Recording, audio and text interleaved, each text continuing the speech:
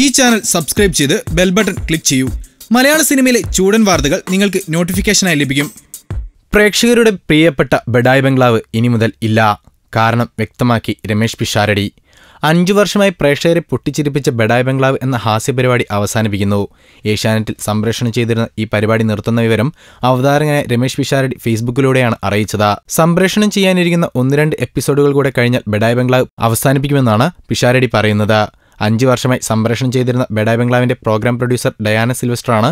മുകേഷ്, ആര്യ, ധർമ്മജൻ, പ്രസീത തുടങ്ങിയവർ ഈ പരിപാടി പങ്കെടുത്തിരുന്നു. രമേശ് പിഷാരടിയുടെ ഫേസ്ബുക്ക് പോസ്റ്റിന്റെ പൂർണ്ണരൂപം ഇങ്ങനെ: പ്രിയമുള്ളവരെ, സംപ്രേഷണം ചെയ്യാനിരിക്കുന്ന 1-2 എപ്പിസോഡുകൾ കൂടെ കഴിഞ്ഞാൽ ബഡായ് ബംഗ്ലാവ് അവസാനിപ്പിക്കുകയാണ്. കഴിഞ്ഞ 5 വർഷമായി റേറ്റിംഗ് ചാർട്ടുകളിൽ മുൻനിരയിൽ തന്നെ ഈ പരിപാടി ഉണ്ടായിരുന്നു എന്നത് ഏറെ അഭിമാനവും സന്തോഷവും തരുന്നു. കൂടുതൽ ഗോസിപ്പുകൾക്കായി ഈ ചാനൽ സബ്സ്ക്രൈബ് ചെയ്യൂ. ഗോസിപ്പ് ബസാർ.